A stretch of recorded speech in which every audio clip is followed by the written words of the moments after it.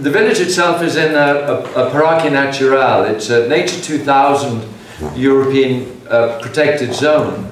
And actually around our protected zone of Karst and Yeso, as it's known, we have a secondary protected zone.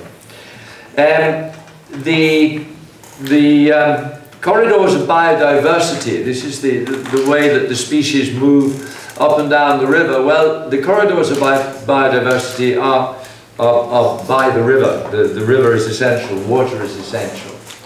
What is the problem? Well, we can see here the condition of the water through the aquifers of Almeria province. That's why we can broaden this to the whole province. Estado quantitativo, well, that means how much water is there. Mal estado means bad condition.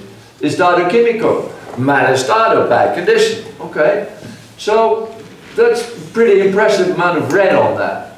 Sort out this problem of bad quantity, overexploitation, and invasion of nitrates into the water.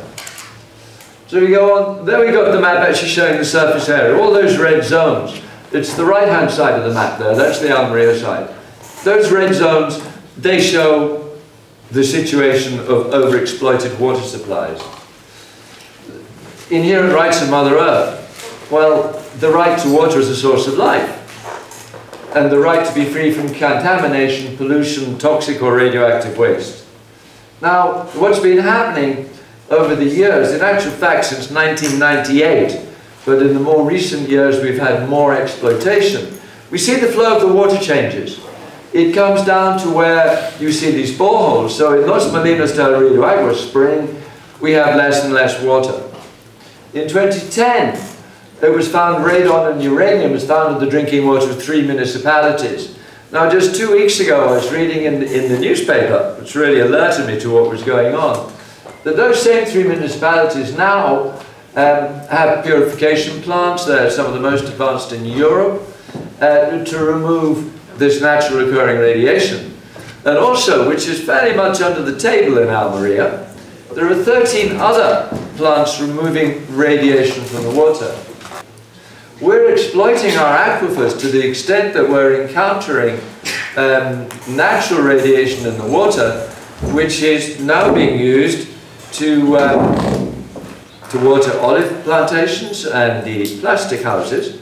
It's not actually dangerous in the sense that radon has a half-life of 3 days. The radioactivity of radon isn't actually taken up in the plants, or it's such a minor amount that I don't want to be standing here causing panic about the food products of Almeria. But in this tribunal, I want to put the case that what happens when we take all the higher water is that we run into lower water, and it is contaminated. So what's causing the problem? Basically, it's olive trees. We have 6 million olive trees planted at 1,800 trees per hectare. That is pretty outrageous. And also the point is that we've got 35,000 citizens. Now this presentation, I'm not just representing the citizens, you know, I'm representing the life of the flora, the fauna, the biodiversity, everything. And when we talk about nature, you know, we humans are a part of that. We tend to think of ourselves as being somehow senior to nature or some concept like that, but no, of course we're not. We are part of that biodiversity.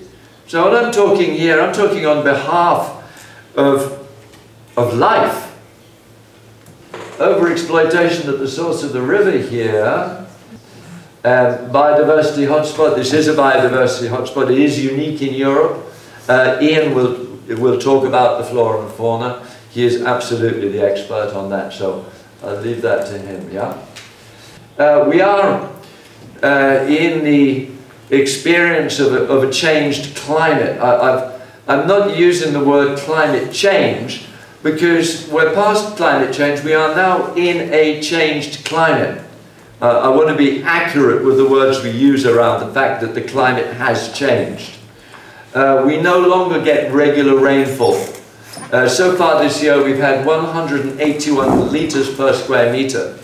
That is not very much. A desert climate starts to be a desert climate under 200 litres, okay? So actually that was taken last year. This year it's a little bit more green because we had at the end of August, we had a very lucky 64 litres per square metre, and we had a kind of, how we say, a spring in autumn. But that gives you a very good idea of the countryside we're talking about, where we grow 6 million olive trees. Completely insane. It's time for us to present it. This tribunal will assist us to empower us to present this to municipalities who are receiving money from 6 million olive trees. You see the problem? It's called corruption.